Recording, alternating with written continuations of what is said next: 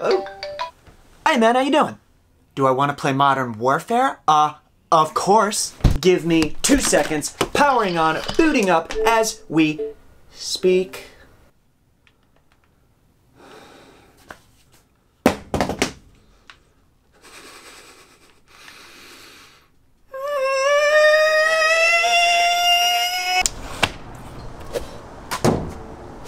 And stay out!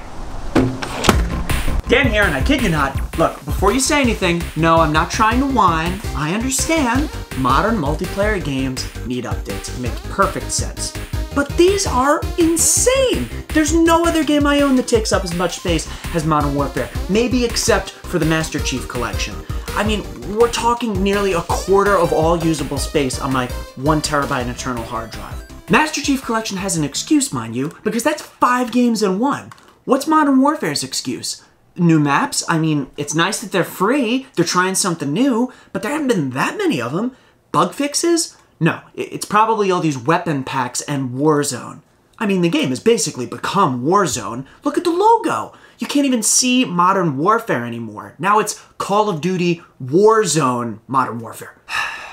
I miss Resident Evil Revelations for my 3DS. Here's a game where the only update needed was to the physical case insert. That's right, Capcom misspelled the subtitle of their own game, so if you wrote them, they would actually send you a new copy of the insert for free.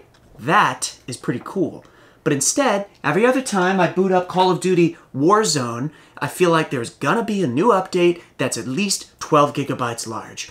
Before I upgraded from my old Xbox One to the Xbox One X, I had to plug in additional external hard drives to install all my games. But I figured by doubling the internal drive space, I wouldn't have to do that anymore. I'd really rather not have a bunch of external drives hanging off the back of the console. Who am I kidding though? Because you can't even install all your games. That's not possible anymore. The files are too large, they won't all fit together. In this next generation of gaming, you have to decide how you feel ahead of time and plan accordingly.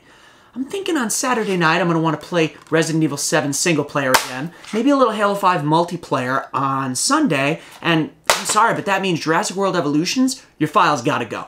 Gotta go.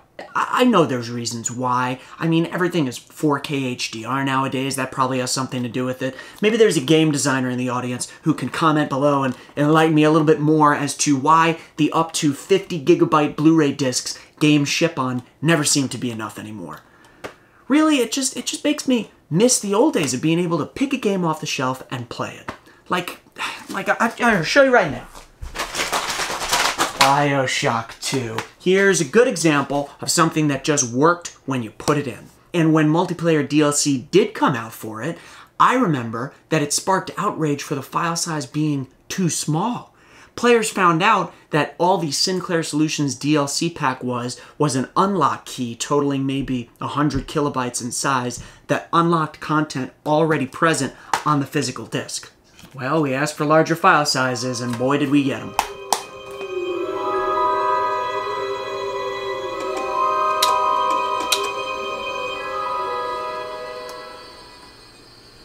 Guess I picked the right game for social distancing. There's no one else online.